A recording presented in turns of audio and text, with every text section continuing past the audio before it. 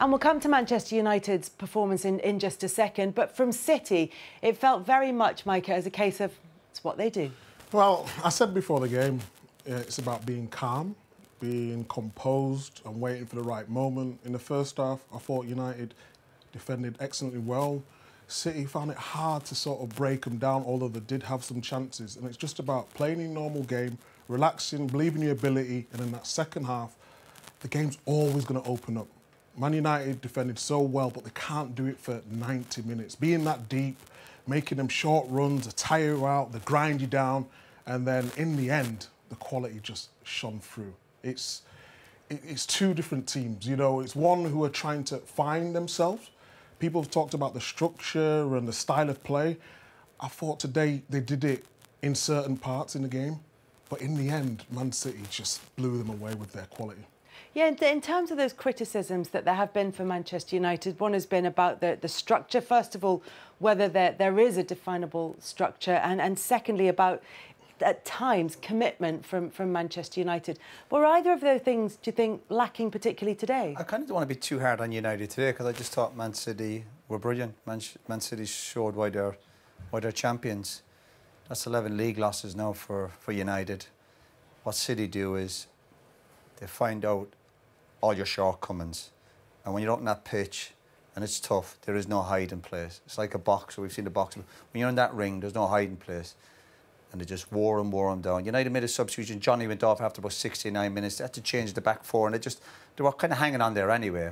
And the stats at the end of the game show you how strong and dominant this Man City were. And Man City, even people like Haaland and De Bruyne weren't at their very best, but then you have people like Foden who step up. We spoke about it before the game. An amazing, brilliant player.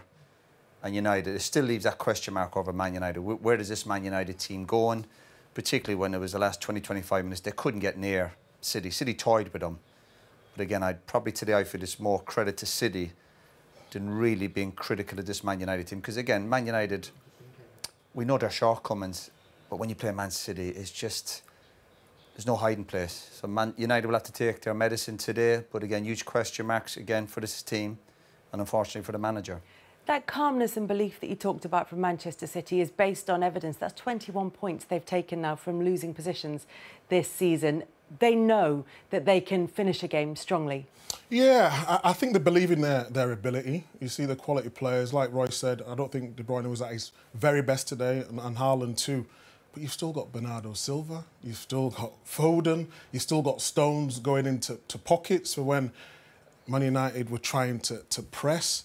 And I think the big difference for me today was Man City's bench. If you look at who they could introduce on the pitch and then who Man United... And yes, we also want to see youngsters doing very well, but Man City can bring on a World Cup winner and he's involved within the goal, and that is just the difference at the moment. I agree with Roy, it's not a time to be very critical of Man United today, because I did see good signs of what they was trying to do. But in the end, they've just not got the quality needed for this level in terms of Man City. That's 11 league games they've lost.